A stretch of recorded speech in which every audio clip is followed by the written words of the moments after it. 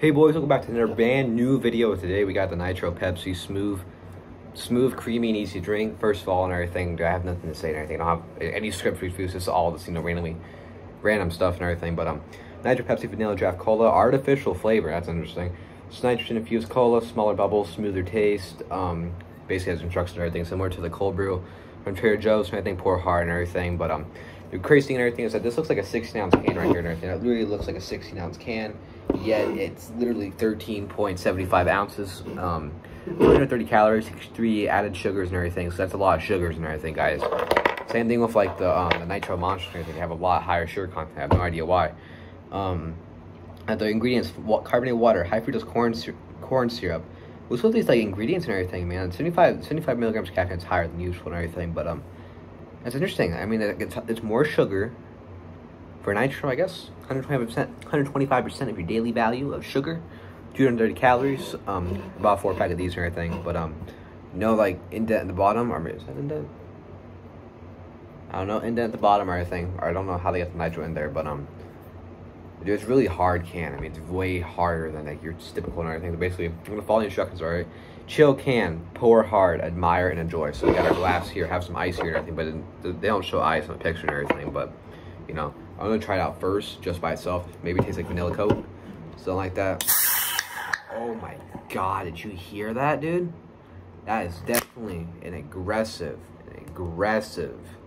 Okay, now we got a little cola coming up top. Everything up here. I can smell it from here. It smells pretty good. But did you hear that sound though? It's like wreaking havoc. All right, we're gonna try this by itself real quick. Whoa. Dude, it's literally creamy. It's literally creamy, I kid you not. Dude, especially the top film and everything. It was like milk creamy. What? Do I not taste? Forgot. But I'm okay, I was gonna pour hard and everything. Cause that's actually really good. Like Trader Joe's and everything, their coffee and everything, it just tastes like it doesn't really have nitro and everything, even if you pour in a glass, but let's try it out.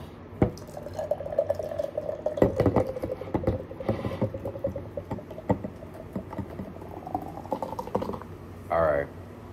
But even then, guys, you can see there's this top layer and everything. And it's like very dark. There's no like bubbles coming up or anything. It's just very dark. Let's try it out. Huh.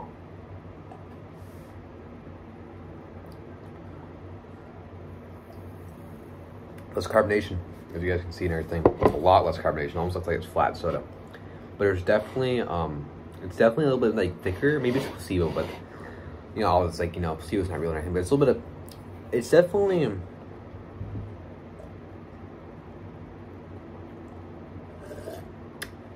only slightly different than like a normal Pepsi. It's not as crisp, you know what I mean?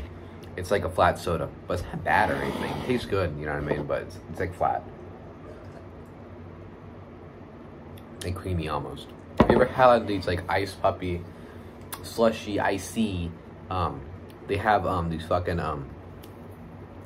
like push pop things, and it tastes like that because of their cola. That's what it tastes like. It's not bad. Ice cube in there. Give a little ice cube and stuff. These are ice cubes. I can't go because I have a bullet in there, but it's up to you. It doesn't taste bad. I mean, it tastes good. You know what I mean? It tastes good. So we're in. So when Coca-Cola came out with Starlight, Pepsi came out with Nitro Pepsi. I mean, it's not bad.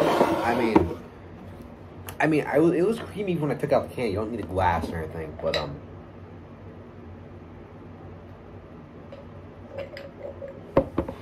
it's not a bad tasting thing whatsoever. But I don't really think people are really, going for 230 calories per can. I mean, 60 grams of sugar. People are freaking out about sugar and everything nowadays. But I mean, it might succeed. You know, if it stays around, it doesn't say limited edition or anything. Does it say limited edition? It doesn't say limited edition, but I mean, it's not bad. You know, personally, what I really wish they brought back 1893. That was a good cola. The ginger cola, dude. Oh my god. When they had 1893, it was like an old Pepsi thing. Pepsi 1893. It was great. Good old days, man. Pepsi 1893, delicious. Can't get any more.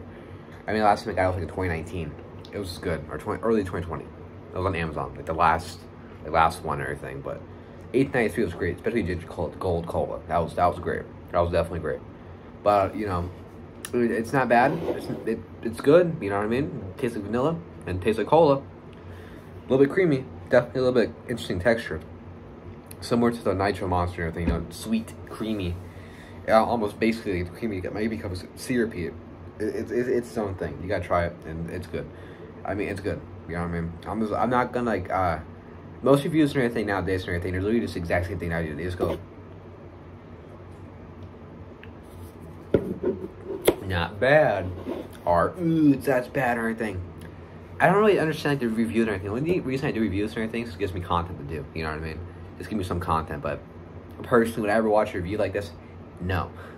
Except for Caffeine Man reviews, because he's unique. He does his own thing. You know what I mean? But it's definitely interesting. Definitely very interesting. Also, the top has like an orange little tab. It's not bad.